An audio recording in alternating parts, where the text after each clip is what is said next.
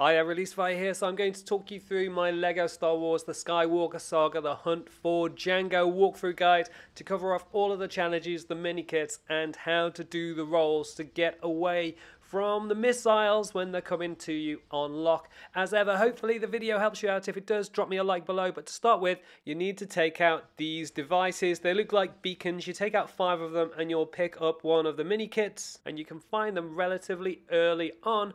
You also need to be able to navigate through this large tunnel without hitting any of the sides, without crashing. So if you can make it through this tunnel without doing that, you'll pick up the first of the challenges. Inside the tunnel, there's also a mini kit to be able to pick up, and there's loads of blocks to be able to destroy for you to get the True Jedi, to get the 3 Kyper Bricks. So that covers off quite a lot just getting through this. It gets a little bit tight towards the end of the asteroid, but if you keep steady, you should be able to make it through. And then if you turn to your right, you should see another one of these devices, and then over on the other side, there is another one to take you up to 3. You can then keep on going to find another one to take you up to 4, and then you want to carry on back towards where you started to be able to pick up this mini kit, which is just floating in space, and then next to it is another one of those devices. With that done, you can then get on after Jango, and if you look to the north of where he's hiding inside an asteroid, you can see another device for you to blow up, which will give you the 4th of the mini kits.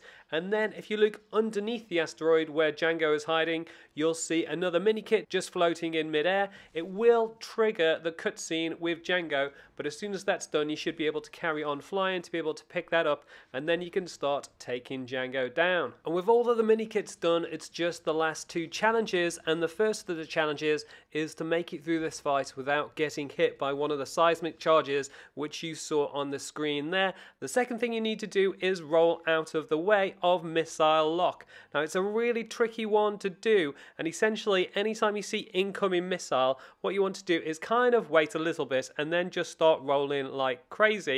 Where you can see one coming towards me there, it was really fiddly and it took me a long time to get this, but essentially I just didn't do any damage on Jango until I'd made it through that, so I just kept on waiting and rolling whenever an incoming missile was coming towards me, and eventually it gave me that challenge.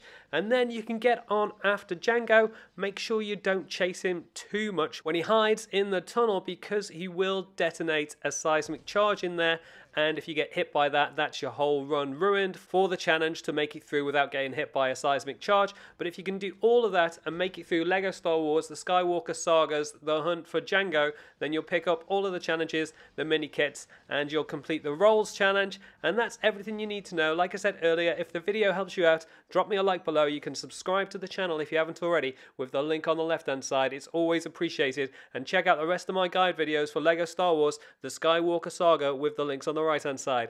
Leave any comments and I'll catch you next time.